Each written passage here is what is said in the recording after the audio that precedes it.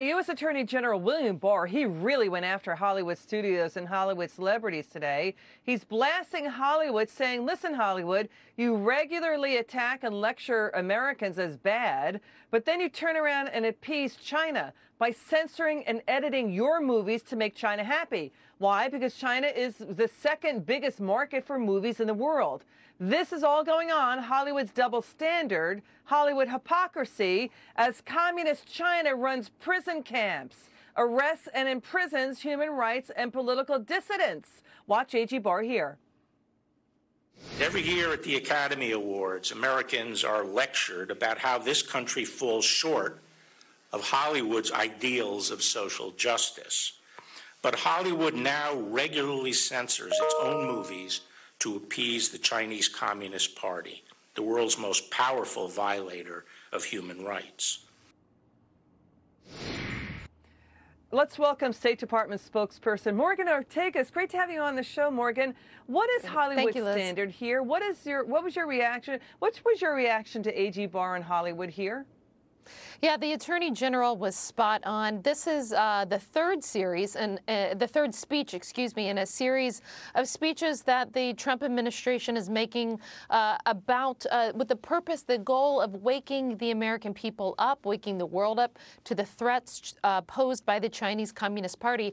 Started with Robert O'Brien, National Security Advisor, about a month ago. We, of course, had FBI Director Wray. Now you see Attorney General Barr. Secretary Pompeo will eventually also give a speech on China. And you see that the administration is focusing on the threat from the Chinese Communist Party. At the State Department, we have been incredibly focused on bringing these human rights abuses in Xinjiang, China, to the world, to make sure that people realize that there are over 1 million Muslims that we know of, Uyghurs and other ethnic minorities in China that are imprisoned simply for the crime of being of the Muslim faith. And we recently have reports from a German researcher that women in these camps are ordered to undergo forced abortions and forced sterilization. We have seen some companies reportedly being involved in human hair, that what some women use, to create extensions or wigs or something like that, that some of this human hair may have come from this forced labor camps.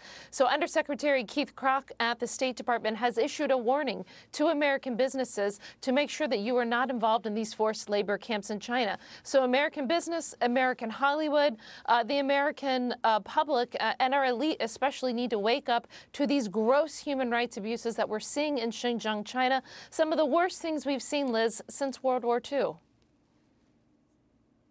Morgan, A.G. Barr is pointing out that here in the United States, Hollywood lives in a bubble. Hollywood celebrities live in a bubble. Hollywood, the Oscar ratings are dropping. They've been plummeting like a rock because Americans don't want to be lectured to by Hollywood. And now this double standard with we just showed the movies. It's Mission Impossible. It's Batman. It's Wonder Woman. Those movies are financed by companies inside China. So China, A.G. Barr, Morgan, says that China gets a big propaganda coup, a big propaganda win. China can go around to its officials inside its own country and say, look, Hollywood is on our side, while they're running prison camps, while they're doing, as you point out, forced abortions, while they're torturing prisoners, political dissidents as well. What's going on with Hollywood here? When is Hollywood going to wake up and take accountability for their double standard?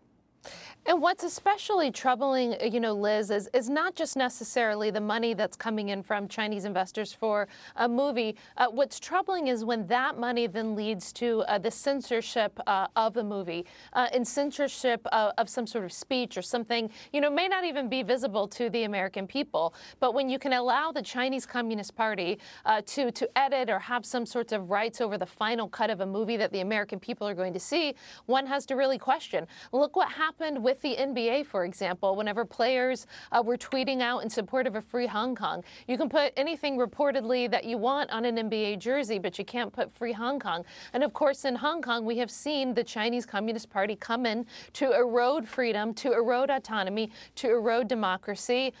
This stuff is real.